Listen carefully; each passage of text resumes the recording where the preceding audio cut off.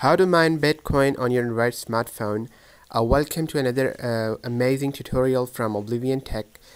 So first of all, you have to install this app Coin Miner from the Play Store.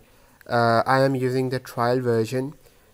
Now we can open it and this screen appears.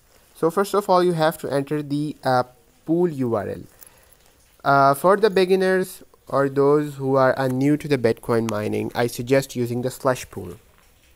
So we are entering the slush pool URL, that is Tradeum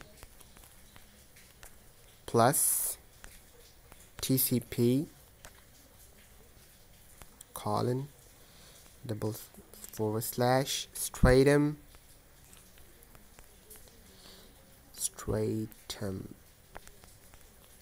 dot slushpool.com colon 3333. And in the next line you have to enter the username. The format to enter the username is that when you are signing up on the slushpool.com website, you are using a username that is, for example, I have used obsparks, and you have to put a dot, a period, and then you have to enter the worker name that you have created on the slushpool website. For that, how to create a worker in the slushpool website, you have to see my video on this channel.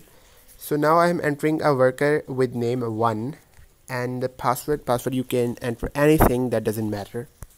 I am entering Oblivion. So now we can click on the start to start mining. You can see that it says this Stratum detecting new block and 972.86 kilohash per second, and CPU usage is 63%, 62% now, and my cell phone is actually mining Bitcoin. You can see that you can also mine a Litecoin through this app on your smartphone, and it says that there are 244.06656 hashes and 105 kilohash per second. And in this way you can mine a Bitcoin and Litecoin on your smartphone. So if you have liked my video, please subscribe to my channel so that you can access the tutorials on this channel very easily. And if you have any questions regarding this tutorial or any other videos, please mention in the comments so that I can guide you likewise.